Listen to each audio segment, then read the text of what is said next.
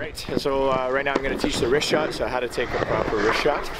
For the wrist shot, we have 4 positions that we stand in when we take our shot. Position number 1 is just setting up for the stance. You can glide towards the net in that stance. Position 2 is the wind up. 3 is the follow through, the weight transfer I should say, and then 4 is the follow through.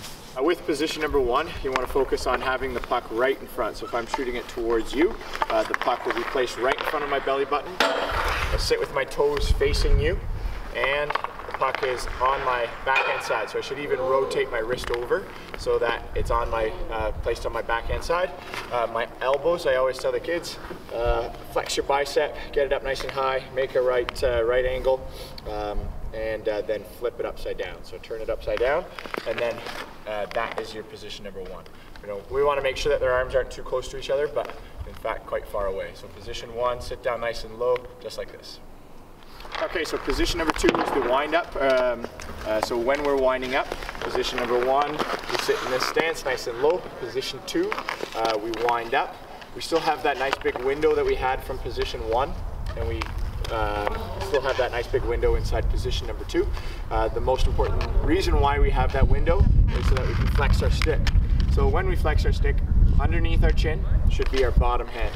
So if I'm facing you, directly under my chin is my bottom hand. A lot of players mistakenly will wind up where the puck and their blade is too far away from their nearest foot.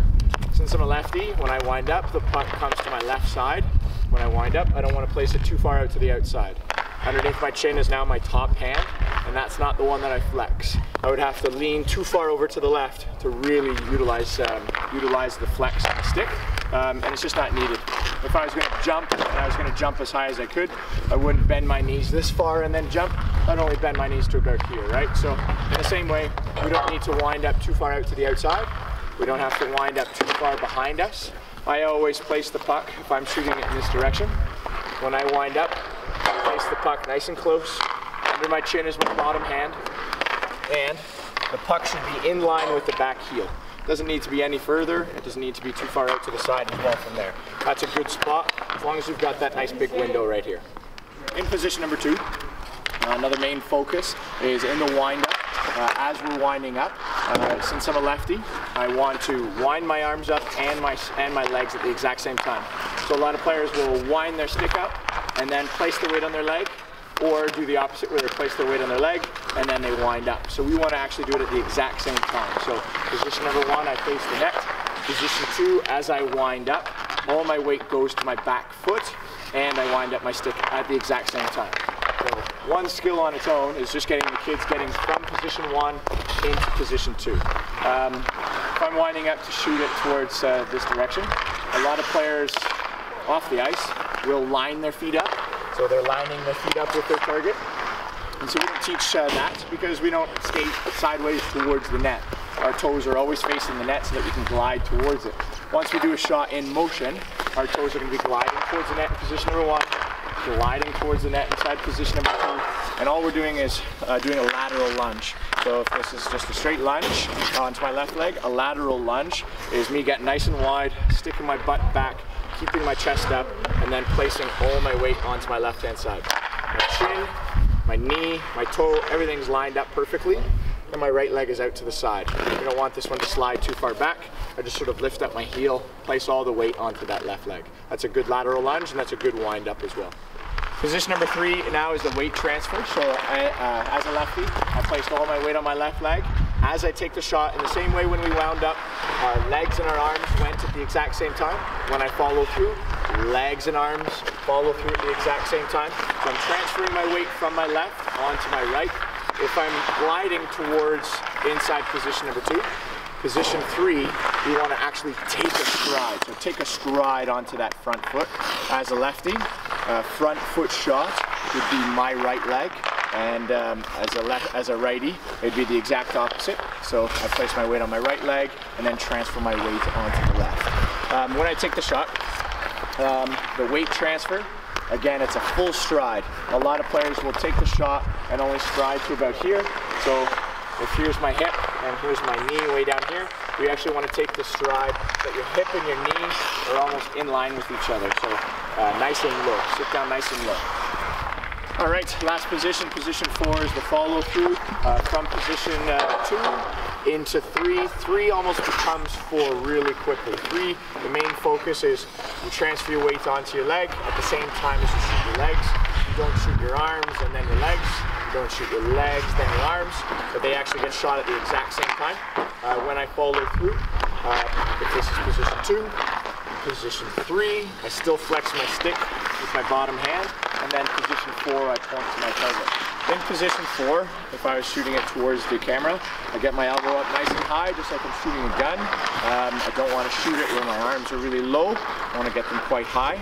And if our targeting reticle was a specific spot on the blade, it wouldn't be just exactly the toe, it would be the very bottom of the toe. So that is your direct target. If that's what you want to hit, then that's what it should be pointing at. This is a vertical stick, so again, you're pointing to your target vertical. When you snap your wrist over, it's called a wrist shot, so make sure that you rotate that wrist over just a little bit over vertical. If we were just going to talk about the arms in a wrist shot, we have 2 arms. So my bottom arm is used as I flex my stick and I get a little bit of whip off of it from my shot. Main focus is I flex my stick inside position number 2. So you should keep that flex from position 2 on to position 3 all the way. I tell the kids that your stick is a perfect length for how long your flex should be. So if I laid down my stick and I wound up from the blade to the knob, then that's how long your sweep should be. So listen to this sound, nice and long. This is a really quiet one, but it's long. This is a really short one, but it's loud. It should be nice and long and nice and loud. So in position 2, bottom hand flexes through position 3. So right now I'm really pushing down into my stick, keeping my arm locked, and then as soon as I get to the full extension, I keep pushing down, and now I'm pushing all my weight with my bottom hand forwards. So now we'll talk about our top hand. We'll talk about just rotating our wrist over. It's called a wrist shot for a reason, and that's due to our top hand. So when I rotate my wrist on position number 1, I rotate it over so that I can flex, so that I can bring it to my backhand side. I rotate it in the opposite direction while it's on the forehand side. And as I take a shot, it's going to snap over. So I always, sometimes will grab the kids' hands and just get them to get the feeling down of snapping it over. So by the time they snap it over and they point to their target, they're pointing just a little bit over vertical, and they snap their wrist over quite quickly. I always suggest to the kids that the grip that you're grabbing your stick with, the grip should be quite strong, but your wrist should be pretty loose. A strong grip but a loose wrist when you snap that wrist over.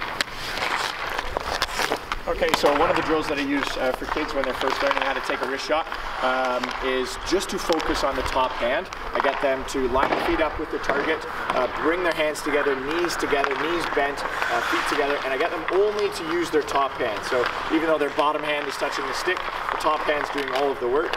If they snap their wrists over properly, then it'll be a pretty good shot. The most important thing is that the puck should be on the heel. So I always tell the kids, make sure the puck starts in the heel, and as long as you snap that wrist over properly, by the time you finish, the puck will snap off the toe, and then it'll create a nice saucer technique that we need to take a good shot. Hands lined up, feet lined up, and then just snap your wrist over. So the last time we focused on the top hand wrist, snapping that wrist over. Now if we were to just focus on the bottom hand, when I take the shot, I actually tell the kids regularly we're supposed to be looking to our target as we're winding up and as we're following through. But I tell the kids, just when you want to focus on the bottom hand, let's actually look at the bottom hand. So in the wind up, look at your bottom arm, see the result, so see yourself actually flexing the stick, and then through the shot you should still be looking at your bottom hand, just so that you can see that flex, you utilizing this flex the whole way through. Eyesight and what we're looking at is really, really important for accuracy. When I'm taking a wrist shot, I always tell the kids, just in the exact same analogy as what we give if we're going to throw a baseball. When I wind up to throw my baseball, I look at my target, follow through, and then point to my target. In hockey, we'd be doing the exact same thing. We would never wind up, look at our puck, and then shoot it, but that happens quite a bit. So I tell the kids, would you ever wind up, to throw a baseball, look at your baseball, and then throw it? It wouldn't make sense, right? So in the same way, when we're shooting our puck, exact same way, wind up, look at your target as you're winding up, and then as you're following through, you're still looking to your target. And your target should be quite precise. With all the diamonds and the squares and the netting, I should say, I always tell the kids to look at one of those. So look at one of those squares. Your target should be quite small. A lot of kids think, yeah, I'm just going to hit the left side, or I'm just going to aim to shoot the net, shoot towards the net. But I always tell them to have a really precise target. The target should be quite small. One common error that I see is that when players take a wrist shot, they wind up leaning on their left leg, following through, leaning on their right, and this is their follow through. So I say this is a pretty good follow through. If Stamkos was taking a shot, he'd probably look something like that. So bend your leg a little bit further, point directly to your target. If I wanted to hit you guys in the screen, then I wouldn't be pointing to here, I'd be pointing directly to my target. And you actually find that a lot of kids, if they stick, if I was going to take a shot of them, a picture of them in position 4, I tell them to stick it. So a lot of players, they'll stick it to only about here, and their target is in fact here. So it's very important that the very bottom of the tip of your stick is always pointing to your target. So when we're taking a shot in motion, it's the exact same thing as what we did standing still. We have position number 1 as we glide to the net, position 2, position 3, and then 4 is your shot. So the exact same components.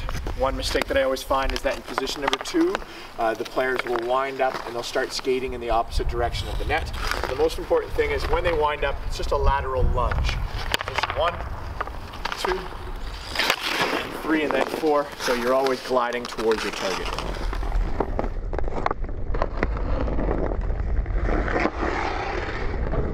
There's 4 main components that we work on whenever we take a shot. So for me, when I wind up, I think about these 4 main components, and I think about it like that. So it's taking a lot of training for me to actually do that. With the kids, we tell them the same thing. It's going to just take some time to get up to that point. But I tell them to wind up, take the time inside position number 2, and then 3 and 4, they should absolutely rip the shot and let it go, but not before thinking about these 4 components. The first one, every shot needs perfect mechanics. So we've just worked on our mechanics quite a bit, needs those mechanics down pat. Second thing is, it needs to be really hard. So when they shoot, we want it to be as hard as it possibly can. 3 ways to make your shot harder is 1, nice long loud sweep that we worked on before. 2, when you take your stride from back leg onto front leg, it should be a really strong, aggressive, powerful stride. And then the third way to make it really fast and really aggressive, the hard shot, is if you're taking a shot in motion, skate to the net as hard as you possibly can. Charge the net, and you'll have some momentum behind your shot. So that's the second component, is just it needs some power. Third component is accuracy. When we're looking to our target, we're in the wind-up, we're looking to our target. In the follow-through, we're pointing to our target. And the fourth one, we always tell the kids, when they shoot, shoot to score. So most players just shoot for the sake of shooting. We always aim to shoot to score for every one of our shots.